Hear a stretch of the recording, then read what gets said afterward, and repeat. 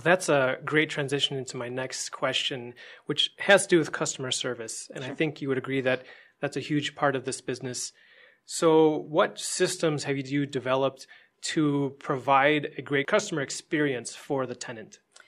Well, I think that goes back to some of the systems I mentioned that we all have some automated pieces into them. So we have part of our core system allows us to email periodically, check-ins, reminders. We have a filter program, so that actually filters get sent to the tenant. They're branded with our name, and they get sent every 2 months. Yeah, every 2 months to the tenant to encourage them to change. So again, we're providing them tools. We're giving them the resources they need to actually, follow the contract and do what they need to do. We're trying to make this whole thing kind of like you touched on, just more of an experience. But I think it goes back to, it's not so much a system or a tool in place, it's the people.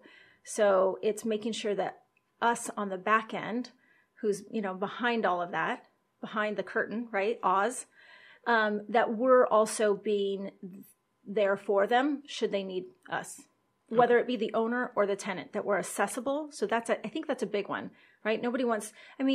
We do have a phone tree. So if you call and you don't have our extension, you're going to probably get the phone tree. That phone tree will take us to whoever you need. And the idea is that you can reach somebody. Yep. Well, not to have you give away all your secrets, but what company is that brands filters and sends them to your tenants? It's called Second Nature. Okay. It's out of where are they out of? They're North Carolina. Okay. Second Nature. There's actually a couple, and I can tell you this comfortably. One of the things I've done over the years is I've actually tried to be as friendly as I can and with my competitors. I think that's really important, right? There's enough business for all of us.